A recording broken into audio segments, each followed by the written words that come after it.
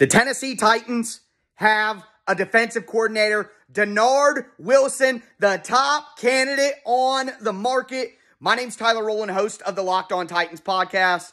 I just got out of the shower. I just laid down in bed. I'm about to go to sleep. And the Tennessee Titans give me the best news we got all day. Dennard Wilson, defensive back coach, passing game coordinator for the Philadelphia Eagles in 2022.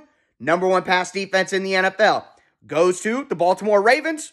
Defensive back coach, passing game coordinator, number one passing defense in the NFL. Simply put, as I said, Dennard Wilson was the top defensive coordinator candidate on the market. He had interviews with multiple teams, and he chose the Tennessee Titans. I've told you once, I'll tell you again, it is a new era for the Tennessee Titans. Welcome to the future, Titans fans. I'll have more on tomorrow's Locked On Titans podcast. Let's get it.